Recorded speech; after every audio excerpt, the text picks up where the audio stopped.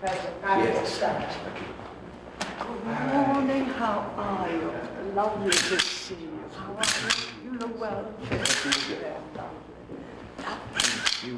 How are you? Good morning, nice to see you. Welcome. I'm delighted. I'm delighted you are here. Yes, you were very, very good. And Nancy's Yes. Yes. We're good to see you. Yes, You and I decided, so pleasant, are going to have the photo opportunity to press out there. There'll be 2 waves. Yes. One will just be canvas and so forth, and the second one will be with the reporters who always, in spite of the fact that we say no questions at a photo op, they'll try to yell questions. And if they're aimed at me, I'm going to say, I'm not going to take any questions.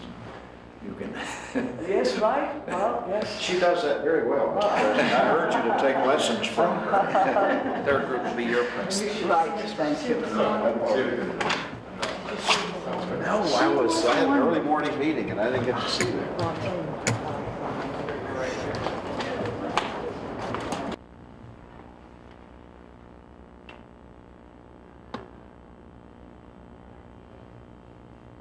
I wish I.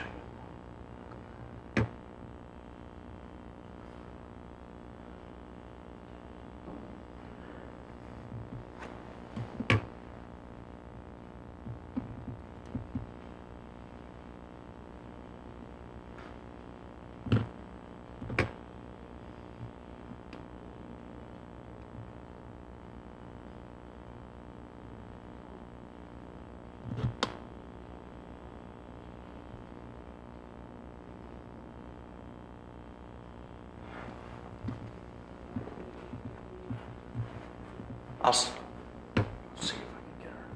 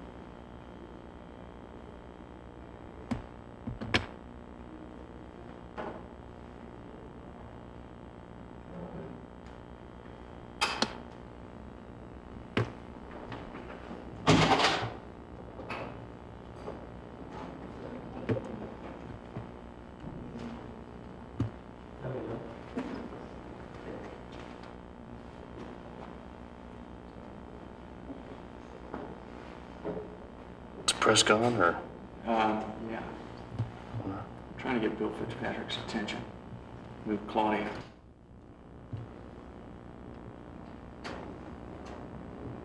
They're coming back in, okay. Yep, that's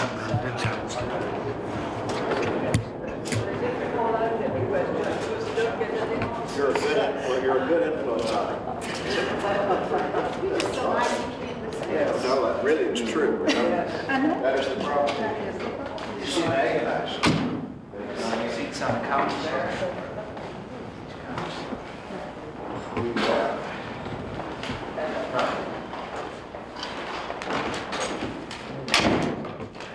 had meetings previous day. Secretary of State. That was yes. The Secretary of State has proposed that he has insisted that I make you with regard to our agreement on the prospect for peace in the Middle East. Yes.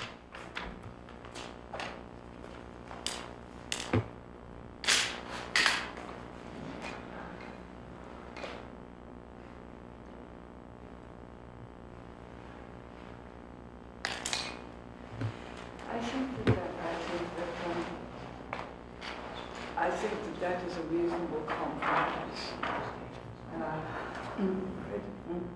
Great.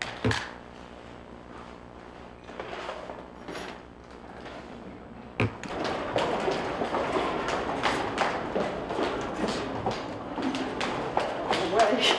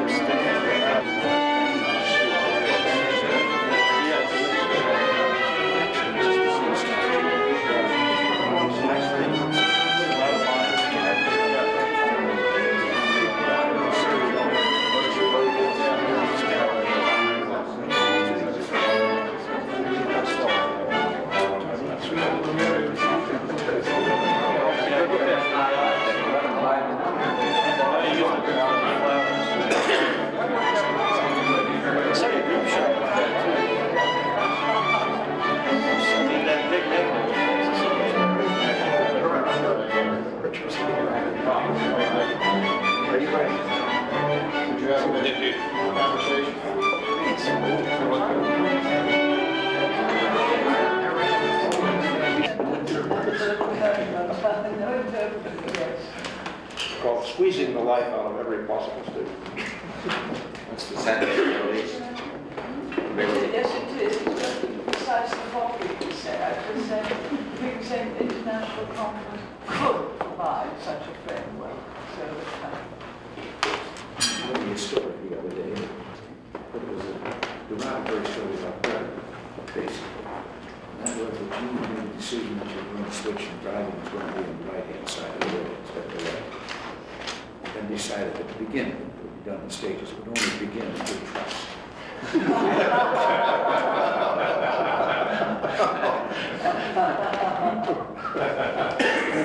yes, it became a great question when it came to build a channel, whether we should build a channel tunnel, which I'm very anxious we should do, but the very exciting thing our generation will have done in breakthrough. Well, at what stage did we have to drive on the right-hand side? So we said, look, there'll be 2 tunnels.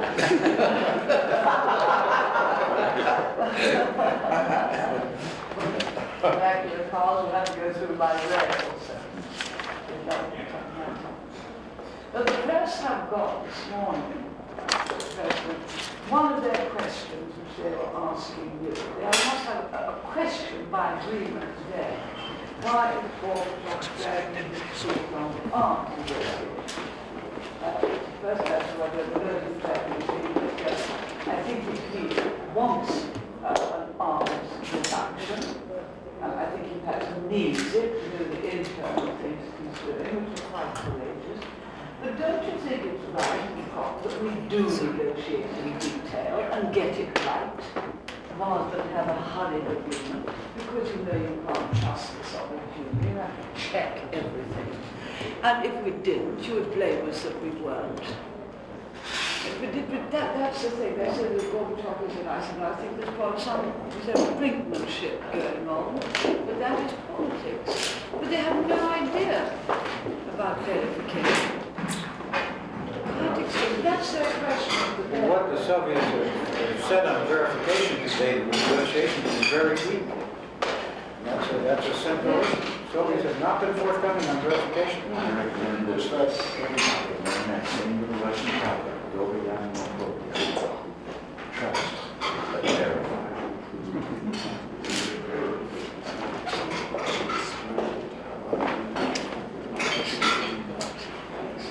We've got a third. Yes, I think that is. The precise question is to how to give a push to an international conference as a framework for the Middle East without positively coming out and saying that is the only way forward. I think that, yes. And I think this does. Is that all right? Yes, I think that is. Show that to the president. Yes. I did that at referendum. Can I look at it with my spectacles first? Between the parties, direct negotiation between the parties are the only practical way to do it. And that's we.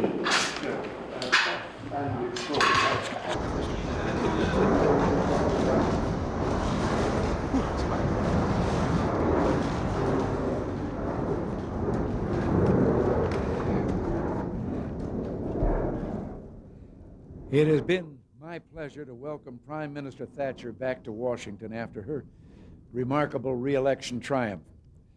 She is beginning an historic third consecutive term in office, and her visit today reflects the close cooperation and friendship between our peoples and governments.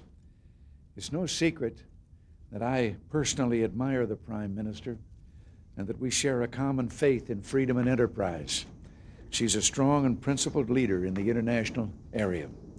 Today, we had a comprehensive and thorough discussion of the issues confronting our countries and the Western Alliance. We looked at a number of challenges in a variety of areas, from arms reduction to the Middle East to terrorism. Consistent with the working relationship we've developed these last 6 years, we enjoy a high degree of agreement on the major issues of the day. One issue we discussed in detail was the status of negotiations with the Soviets on conventional and nuclear arms reductions. These negotiations have been a constant topic of consultation with the alliance. Today, the Prime Minister and I reaffirmed the priorities we set out last November at Camp David, priorities the NATO foreign ministers endorsed last month in Reykjavik. The Prime Minister and I also discussed in some detail the actions that our two countries are taking with respect to the war between Iran and Iraq, particularly our strategic interests in the region, our activities to protect shipping, and our diplomatic activities in the United Nations. Prime Minister Thatcher noted in this connection that the Royal Navy has been providing protection for British ships in the Gulf for some time. Similarly, the United Nations delegations of our two countries are pushing for strong Security Council action. It is time for an immediate end to the Iran-Iraq war, and we believe the United Nations Secretary General should personally undertake a mission to achieve that end. If either or both of the warring parties refuse the United Nations call for a cessation of the fighting, an arms embargo should be brought to bear on those who reject this chance to end this bloody and senseless conflict. Today, Prime Minister Thatcher and I also reviewed the general prospects for peace in the Middle East, including the proposals for an international conference and the conditions necessary for peace negotiations to be successful. Our own talks today were highly successful. As I said, it was a pleasure to have the Prime Minister here. I wish her Godspeed as she now continues her journey on to Jamaica this evening, and I look forward to seeing her again soon.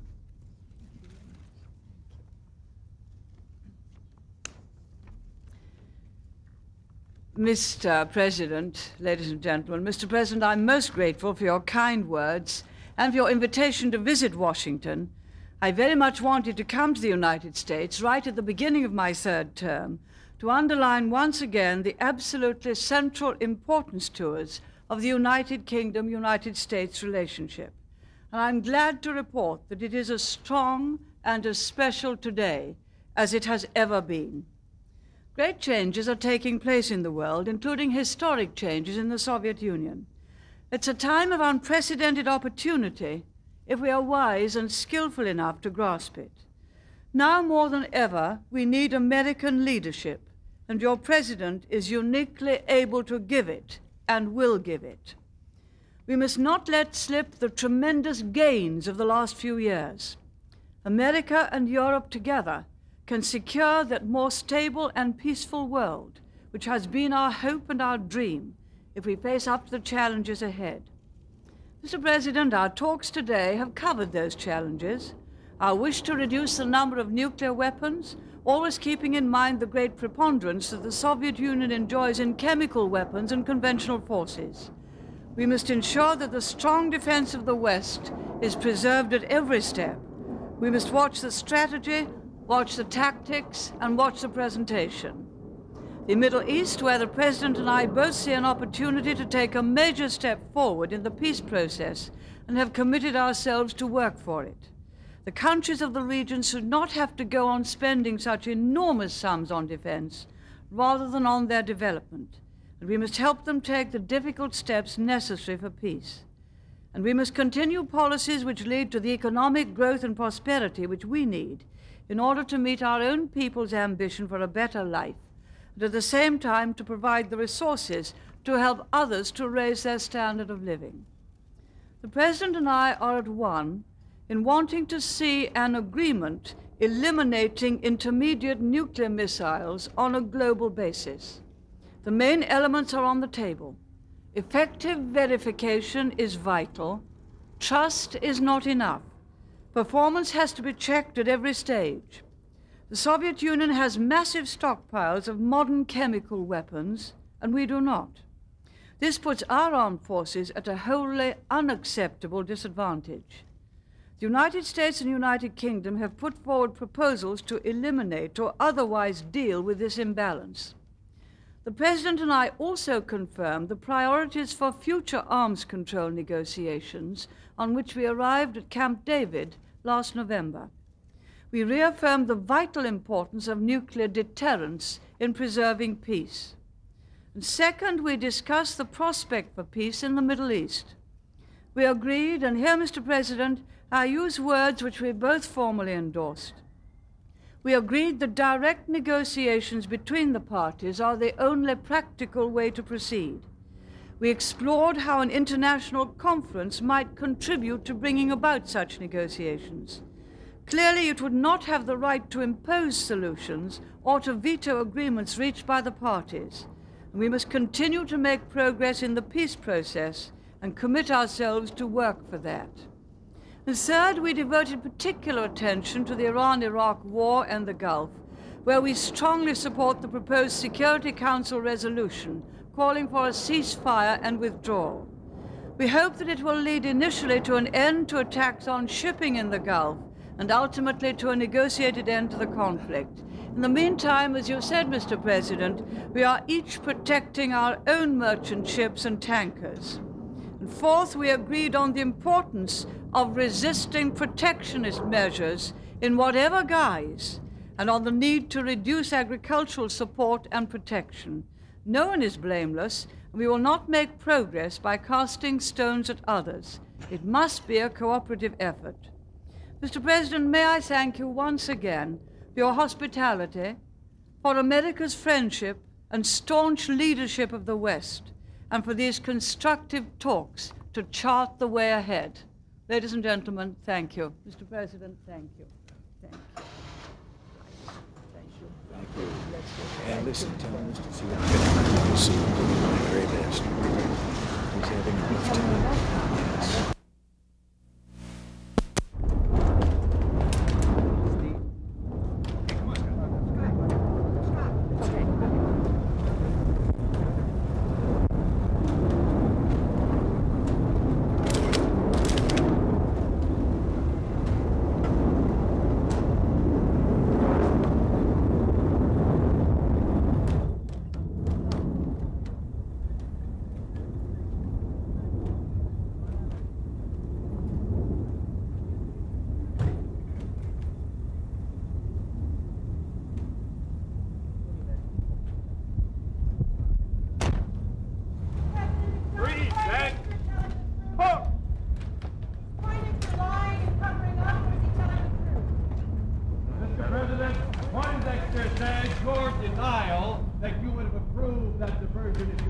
Order! Just part of